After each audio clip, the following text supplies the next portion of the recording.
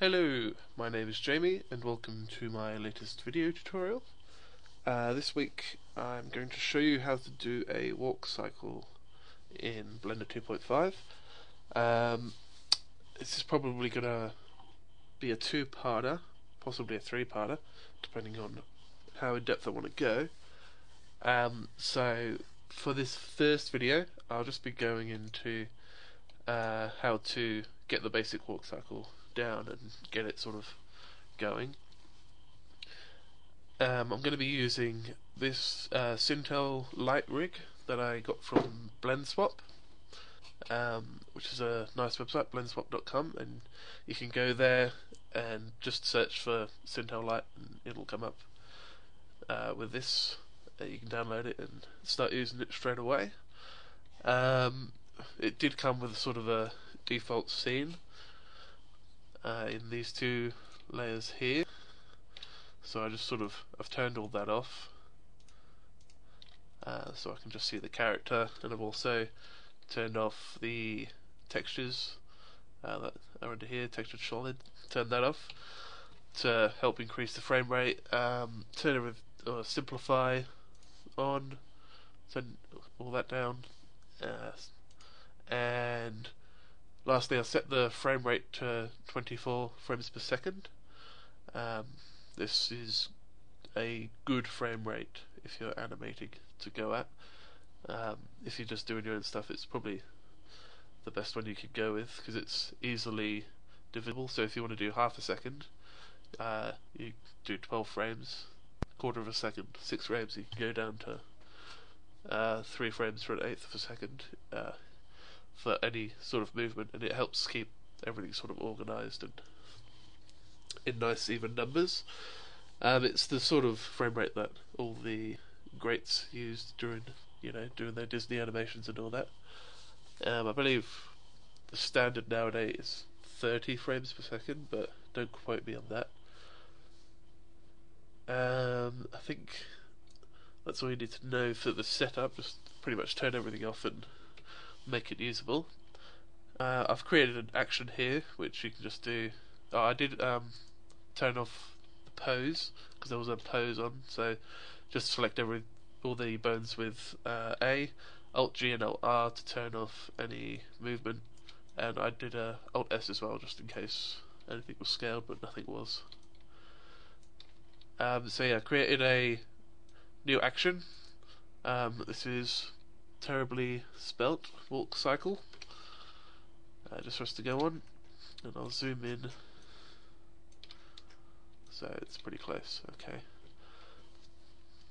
But for when I'm doing playback, I'll be activating the frame dropping because I still do have a bit of frame rate issue when I'm doing playback, but otherwise pretty good to go. So using as a guide, a great book from Rich Williams, the Animator Survival Kit, and he talks about, he's got a great big section on walk cycles, so I recommend if you're into getting your characters moving around, have a look at the walk cycle section because it shows you how to animate each part of the body, what to do with it, and all the different sort of things you can do with it, which is quite fun to read and look at and have a go at yourself. What we're going to be doing is just the basic standard walk cycle. He's got the poses all drawn out here, so it's easy to quickly follow along. I'll be animating on 16s, and that means each single step is going to take 16 frames. So starting on frame 1, I'm going to start off by animating the legs and see how we go from there. So the front foot, go forward, so I'll just move it in the Y. I'll move down in the Z the pelvis, just get so the feet are all touching the ground. You can use this control to rotate the foot back, and you want it quite a bit back, and then move the foot. You want a straight leg, I might try and reduce that angle a little bit. I'll just move her back up. You don't want the knee to be completely snapped like it is right now, so just put it down. Just a little bit of bend to make sure that nothing's locking into place or anything like that, because that can look quite bad in your animation. And for the back foot, just move that back and rotate it up onto the toes, and then move it a bit further, probably about there will do. Now I'll start to show you some of the cool stuff that you can do in Blender, especially with animation, and very good for cyclical animation. Select all the bones that we just moved, that one down there, and the pelvis, and you can see they're all selected here. And copy the pose, and you can do that here, or you can do Control C. I usually just use these buttons to make sure I've got it right. And then we'll move up to frame 17, where the next contact pose is going to be, and we shall paste opposite. So what's going to happen is now we've got a bit of motion here as the feet slide along the ground, and our second pose is going to be on frame 9, directly in the middle. So there's 7 frames, I think, or 8 frames either side. And you want the front foot, make sure you got the right one selected. Alt R there to just reset that bones animation, or pose, sorry. And we'll move Sintel up the Z-axis, and again about as far as it can without it locking into place, so a little bit more up, probably about there. You want this leg to be pretty much straight up and down, but that said, I do want it to be a little bit forwards, so she just come up to that sort of point. And then the back foot, bring that up, clear the rotation here as well, and then rotate the foot so it's pretty much the sole of the foot is pointing down. About, probably move the knee a little bit more forwards, about there. So now we've got an actual step, and for some people that amount of leg movement might be enough, the amount of detail in that animation, and then you can, using the copy and paste tools, copy that until you got a single or 2 steps, 1 for each foot. But we're not gonna just leave it there. What we're gonna do is actually add in a couple more poses. One at 5, which will be called the down pose. And what happens here is just after contact, which is here, your body weight generally goes down because you just hit the ground and you're sort of bracing yourself against the ground, so you don't want to, because otherwise it looks a bit stiff, I suppose. Is the best way to put it. So the down pose, the best way to remember it is the front foot goes down, so it hits the ground, and right now we're a bit too high, the foot doesn't properly meet. So what I did there again is Alt R to reset that rotation, and in the Z-axis just moves until down, and we want a good amount of bend in the knee.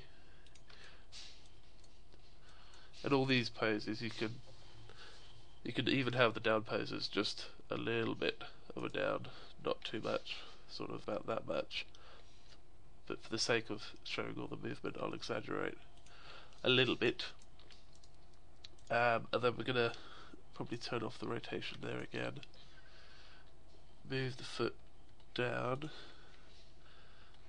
And we want the toe to be sort of pointing on the ground. So it's just sort of rotated up. So we've got that pose there. Don't worry about the foot going through the floor there at the moment. That can be fixed up in the graph editor later. That's just the way the keys interpolate, and you'll see on the graph the curves will be going down beneath the ground, and you can just sort of change the way the curves move. So up to frame 13, and we're just after the passing pose now. So the foot passes across, it gets ready to land.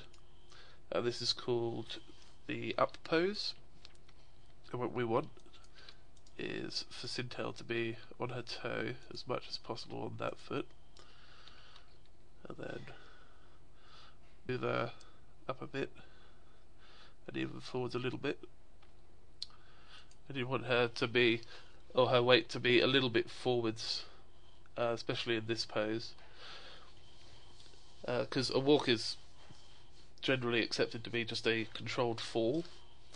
So every step you take, you just fall onto your foot. So in order to fall, you need the weight to be out of balance. So just for the other foot, sort of, it's come up and she's about to sort of rotate her foot around to put her heel down for the next contact pose. We'll probably move that back a little bit, just so she's even more weighted off balance, and then she'll come down and hit the ground there.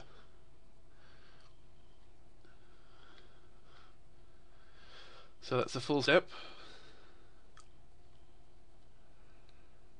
with just the legs and the pelvis movement, forwards and backwards through there. Scrubbing along, it's a very good idea to just keep, once you've sort of got your first few keys in, to keep scrubbing back and forwards, to have a look at the motion and see what you think, make any small changes, make any big changes that you need to make. It's best to do it now before you start getting too detailed. What we will do now actually is animate the arms to swing along. So actually, noticing that, it's a good idea to also check your animation from various angles, because right now this leg is sticking all the way out. So I'll just select that one there, that's the knee control, and just move it in. And because that's the first pose, what I'm going to do is copy that and paste it over here, so that this leg has the same, and the rest of that is fairly straight, so that's okay. Back to the arms, what we'll do is rotate these shoulders down a little bit, just to sort of relax the shoulders. Then rotate both the arms down. Then we'll go back to the side view. The arms generally swing opposite to the legs, so this one goes back and this one goes forwards. I'll just turn on the gizmo here for these shoulders, because you want the shoulders to also be swinging. It's also good to swing the hips, but I haven't done that. I'll do that later on when I'm doing a bit more polishing.